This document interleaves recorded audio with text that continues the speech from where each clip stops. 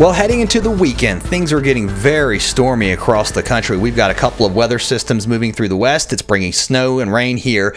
And we already have winter storm watches posted for parts of North Texas, even into Oklahoma, not quite to Oklahoma City. You can see here on the National Weather Service map, you can head over to weather.gov and get your warnings and alerts there. Make sure you always check that out to make sure you are updated with the latest information. But at the time of this video recording, winter storm warnings back into New Mexico, southern parts of Colorado, even the far western counties here of Oklahoma, really the western county, and then also the far northwest county of Texas under winter storm warning. Wouldn't be surprised if these get upgraded. I think the issue is kind of like me. I'm not exactly sure how much snow we'll see. That confidence not quite there to throw the warnings out from the National Weather Service, but you'll want to pay attention again over the next 24 hours to see if these get upgraded.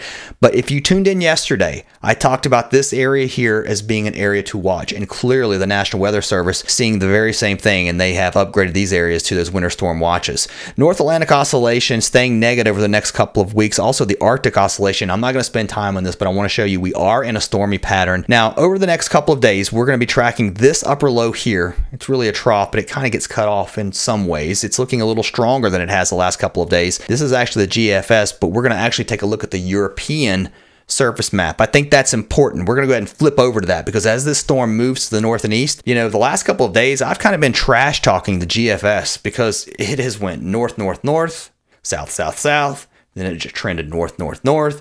It's all over the place. The European has been pretty solid on the forecast of this, and I feel pretty good about this, other than I think it might be a little bit too far south maybe, but the heaviest snow, I'm feeling very strong, and I felt this way yesterday, even after looking at today's models, that we're still looking at southern New England, that we're talking about Massachusetts, Connecticut, over into southern New York.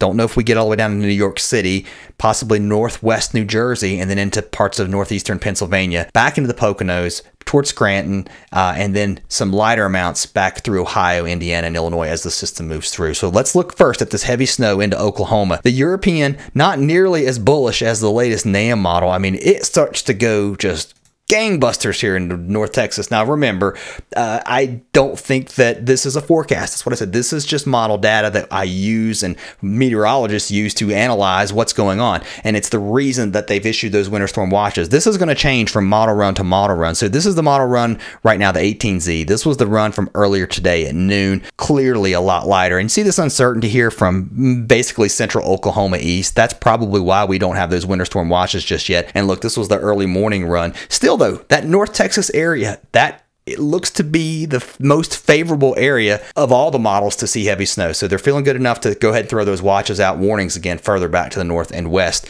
So snow looking likely in these areas more and more. The GFS in this area I feel is pretty close. It may be a little bit too far south, so I think it needs to jog a little bit further to the north, and that's why I think the NAM placement looks good.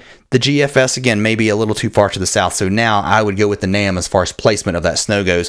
I don't think we're going to see 24 inches. You may have seen that there. You may be getting excited, but the idea is there could be enough rapid vertical motion in the atmosphere as that upper low moves through, and it looks like a pretty robust piece of energy too, so I wouldn't be so shocked if we get a quick burst of snow, and that could drop some pretty good numbers here across the northern panhandle of Texas. And look, I don't think we're out of the woods just because Oklahoma City doesn't have winter storm watches. Pay attention to this. That upper low could surprise you and drop a quick, decent amount of snow. So the timing of this would be heading into Sunday afternoon, Sunday evening, and then Sunday night into early Monday morning for parts of Missouri, and then maybe even parts of Indiana and Illinois. I don't know that we get cold enough to see snow here.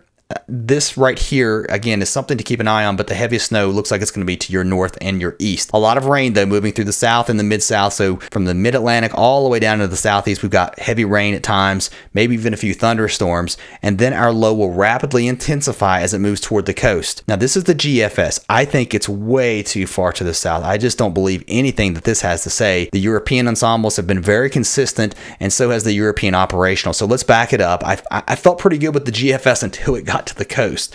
The European, I like this look. I think it actually might be a little too far south here, especially as it deepens off the coast. Once it hits the coast, you get those height levels dropping. You've got the cold air here, but I think back across West Virginia behind the system, we will definitely see some upslope snow showers with the synoptic lift or the lift of the system as it moves through. I think the best case will be from central Pennsylvania north of that. Philadelphia right in here. Even on the European, it's mostly rain over to some snow at the end. I don't even know if we see that. At this point, this could literally jog north by 50 miles, and we've changed the entire look here.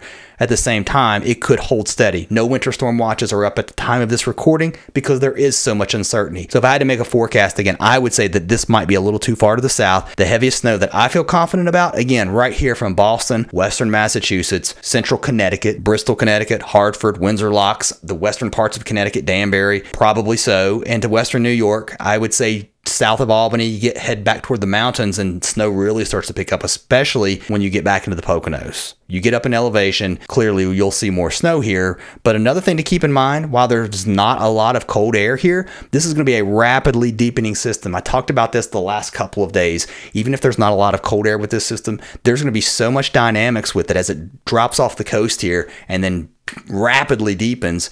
You'll see things flip over to snow pretty quickly. So with our heights lowering behind the storm, that cold air building in just because of the dynamic cooling of the atmosphere, with all of the upward motion, all of the dynamics happening here, that snow could get heavy, I think, especially as we head into Tuesday. Now, it is Friday. Things will probably change. I'm going to be tracking this all weekend, but just for kicks, how about we take a look at the European ensembles? I flashed it up just a moment ago. If you paid attention yesterday, these were all over the place. Look how everything is starting to solidify here into the Northeast. Just a few outliers saying that it's not going to happen here, but I do think this is the area for the heaviest snow. Again, maybe a little bit too far south here. Don't know that we get much into Philadelphia.